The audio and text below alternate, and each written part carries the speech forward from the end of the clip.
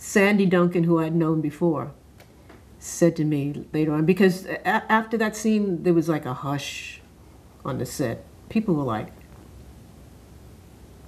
I can't believe this is happening, kind of thing. So nobody kind of talked, and I remember we went up to the porch and they were giving me water, and Sandy said to me, you know, if I had really known this part that I was playing, she said, I don't know if I would have done this part. For anyone who may not have seen Roots, her character, Missy Anne, teaches Kizzy to write, and Yes. it's because Kizzy forges a note For her boyfriend, Yep. so that he can go get to freedom. And naive enough to think that that plan is going to work. Yeah. And of course, he gets caught. And then they put two and two together. And somebody had to write it, which also put Missy Anne, because you're not supposed to be teaching her how to read and write, but he's not going to punish her. He's going to punish Kizzy. So talk a little bit about the quote-unquote friendship between Missy Anne and Kizzy. You know, I think what happens is when, you know, children, the song from South Pacific, you have to be taught hate, because children play with children.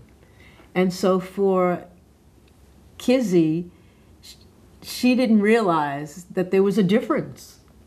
She knew that Missy Anne was wealthy and Kizzy was a slave, but they were best friends. They played with their dolls together, and then she was teaching her how to write, and oh, I love you so much, Kizzy, and she hated when she had to go away. She was always excited when she came back, and so you think you're equal.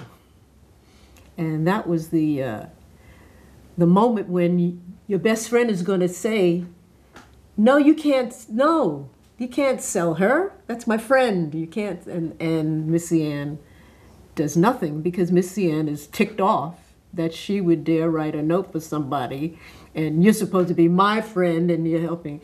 And so that is just heartbreaking as well, because what your mother had been trying to tell you, you know, you're getting too carried away here. She is not your friend.